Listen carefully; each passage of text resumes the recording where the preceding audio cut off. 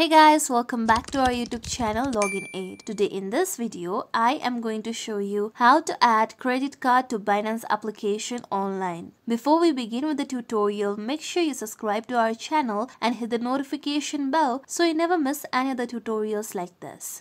To add credit card to Binance application, first open your Binance application on your mobile phone. Then make sure that you are logged into your account. Now here in the down side you can see two arrow icon. Tap on the two arrow icon. Then tap on the buy option.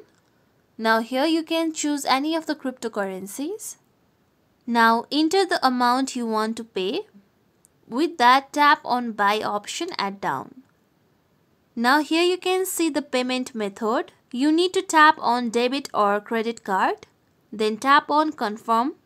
Now here you need to add your card information. First enter your card number. Then you can also scan your card by clicking on the camera icon at the side. With that, add your expiration date. Then enter your CVV.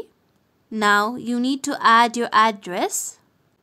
Then add your postal code. Now add your city.